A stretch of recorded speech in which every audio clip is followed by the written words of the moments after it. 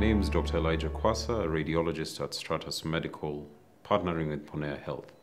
Today we'll be talking about side effects of imaging procedures. What are they? What is relevant to you? And how can we avoid them? So for those modalities that have ionizing radiation, the dye that may be given into your veins has iodine. Iodine is a relatively safe molecule. However, if A, given in high doses, or B, given to someone who has compromised kidney function, it can lead to deterioration of the kidney function. This is called contrast-induced nephropathy.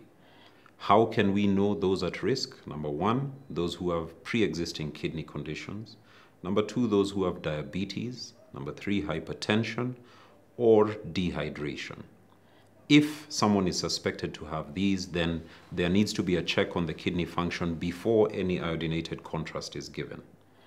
Now, when we are looking at MRI, it has a different type of dye, but for those who have pre-existing kidney dysfunction, they should not receive that dye unless absolutely necessary, because there are some side effects that can occur from that can be very difficult to manage. When we look at ultrasound, there is a novel contrast, which is basically very small gas bubbles that are put into the veins and help us visualize certain vascularized structures better. What does this mean? It means that instead of getting the dye, for example, in patients who have compromised kidney function, we can look at the liver, we can look at the kidney, indeed we can even look at the heart without having to give iodinated contrast. So these are just some of the known and common side effects of imaging modalities. One, the concern behind radiation. Two, the concern behind the contrast that's given. How can you avoid this? Number one, those who are vulnerable should have as little radiation as possible.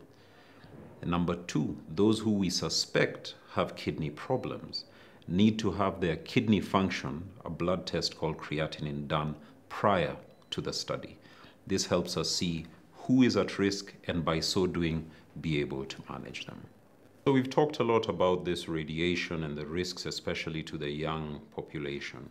So how do we make sure that we mitigate these risks? Number one, we've already said, if someone is pregnant, they should notify the healthcare practitioner before they get any imaging modality.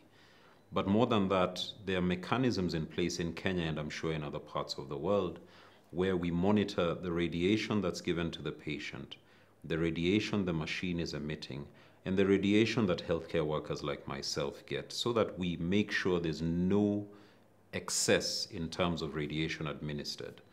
The goal behind this is to make sure that we don't have the side effects of excess radiation dose to any one individual and indeed to the community at large. So if there's any concern, feel free to talk to your healthcare practitioner about your concerns about radiation, and they can then advise whether the imaging modality you are going to acquire is suitable for the condition that you have. Thank you for joining us for this discussion. You can book our services on ponea.com. You'll be able to visit us here at Stratus Medical. Feel free to join us again as we'll engage more in understanding how does imaging affect your life and your healthcare experience. Have a good day.